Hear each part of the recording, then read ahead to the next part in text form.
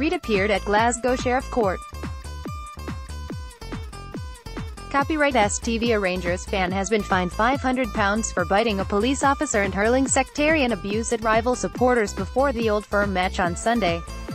Andrew Reid, 27, pleaded guilty at Glasgow Sheriff Court to threatening and abusive behaviour involving religious prejudice and an assault on a police officer. Reid, from Celtic Park, Glasgow, was in the Rangers section before the derby at Celtic Park, which Celtic won 2-1. Around 10 a.m., as he went to go into the ground, he shouted abuse at opposition fans. When confronted by police, Reid cooperated at first before running away.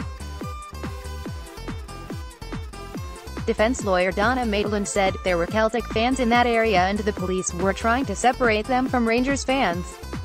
Mr. Reid cooperated and handed over his driving license, but he then panicked and ran away from police officers.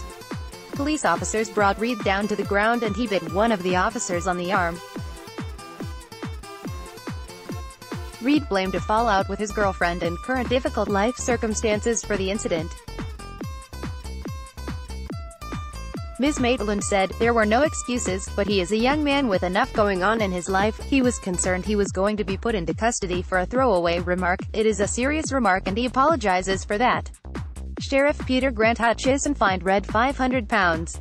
Download. The STV News app is Scotland's favourite and is available for iPhone from the App Store and for Android from Google Play. Download it today and continue to enjoy STV News wherever you are.